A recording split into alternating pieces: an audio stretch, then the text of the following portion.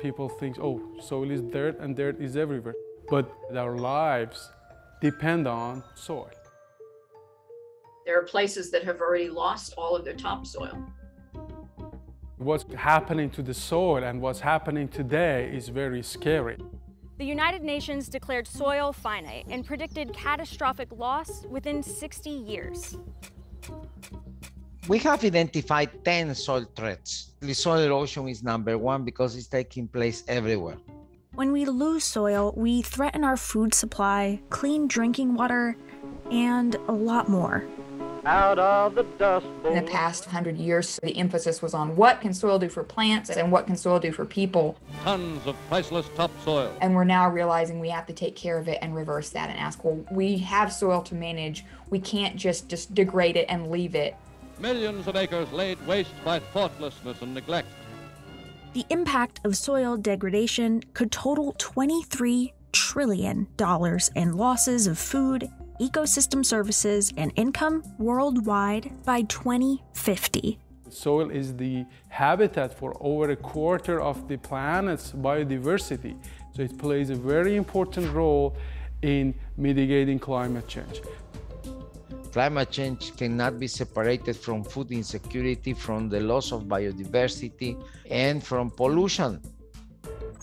Here's why we're facing a silent soil crisis, and what that means for the world.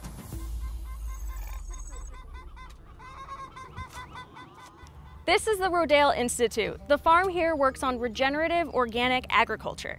We grow almost everything that you can grow in Pennsylvania, from corn and soybean, wheat, oats, to forages, alfalfa. This is kale. This is actually the birthplace of modern organic agriculture.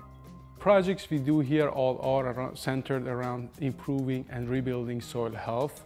We have farming system trial that's been running for 42 years. It is the longest running side-by-side comparison of organic and conventional grain cropping systems in North America. This is all organic. The decades-long research has found organic agriculture produces yields up to 40% higher during droughts, can earn farmers greater profits, and releases 40% fewer carbon emissions. How's all that possible? The Rodale Institute says it starts with soil. So when we talk about healthy soil, we are talking about all aspects of the soil, chemical, physical, and biological, that should be in a perfect status to be able to produce healthy food for us. After all, the world relies on soil for 95% of our food production.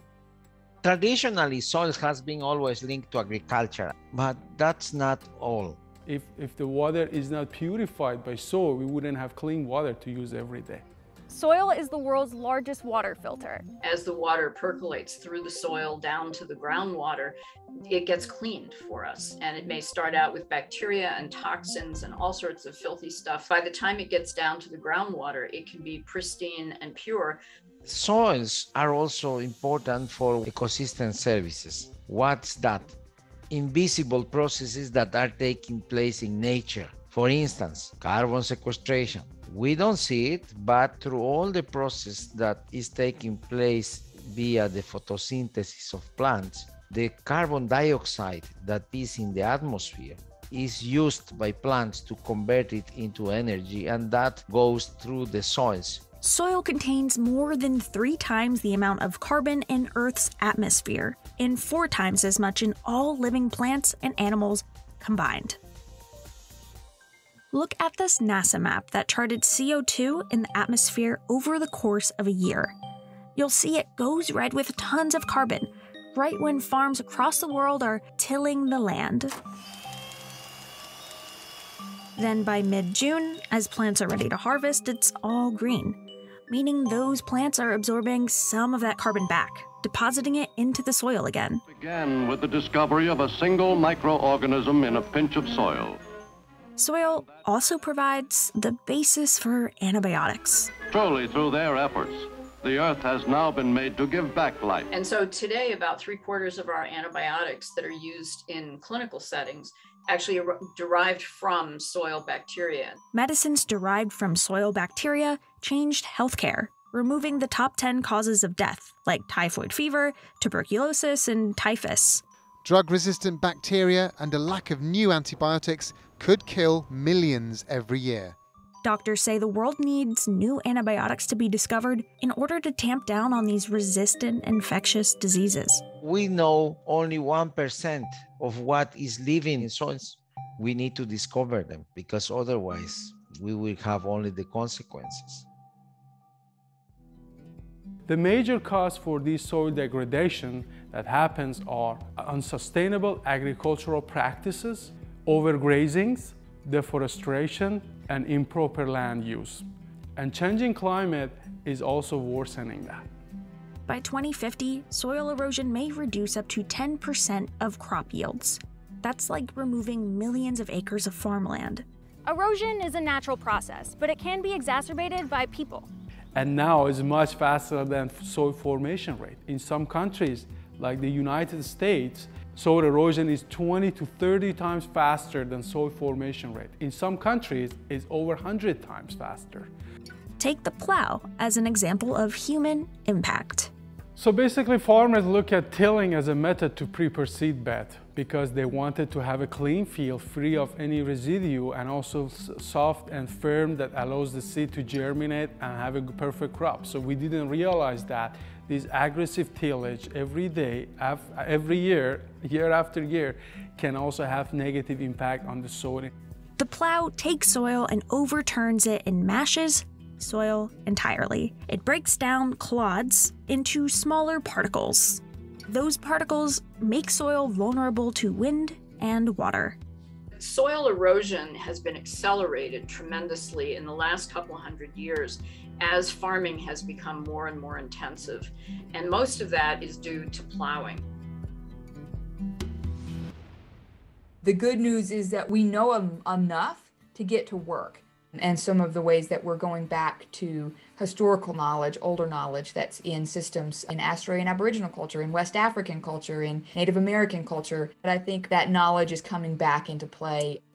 Regenerative farming involves a variety of practices.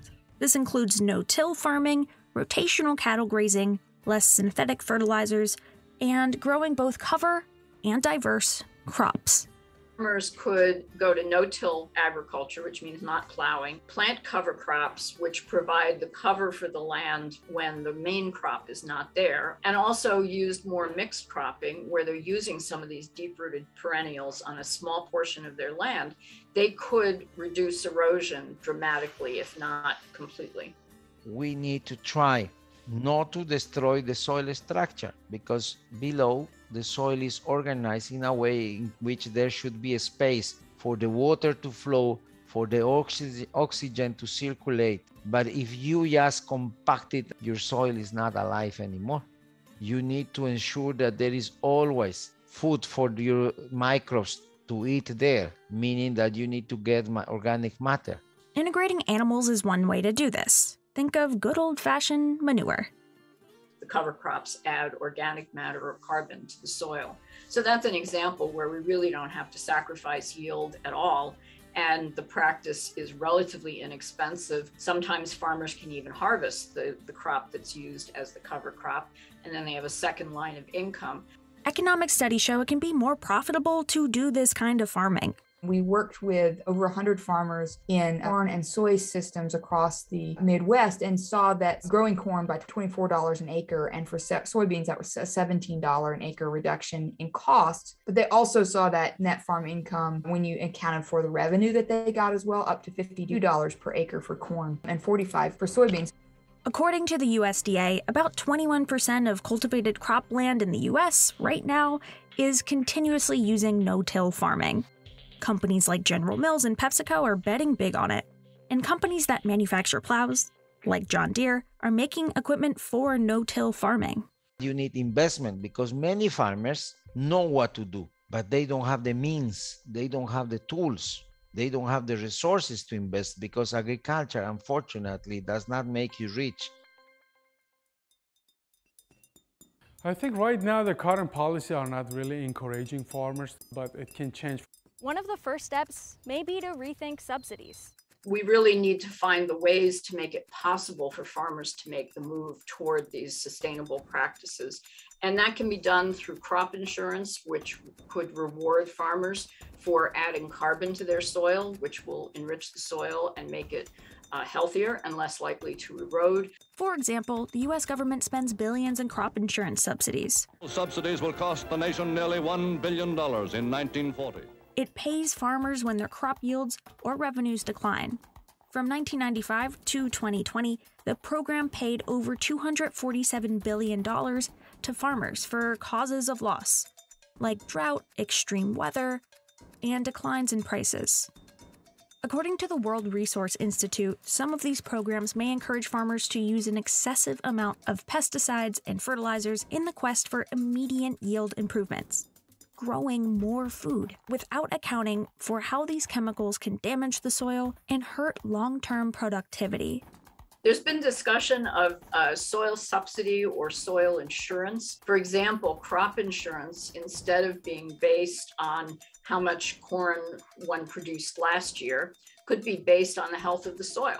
And so farmers are reluctant to take, say, 10% of their corn out of production and replace that 10% with prairie plants, even though just that small amount will prevent most of the erosion that occurs on the land. They can't do that because they'll get 10% less crop insurance. That's kind of a perverse system. In the short term, it costs money to make the change. So we need to compensate farmers for the cost of making those changes to sustainable practices. It's this pretty rare win-win-win. It's good for the environment, it's good for the farmer's bottom line, and it's good for society as a whole.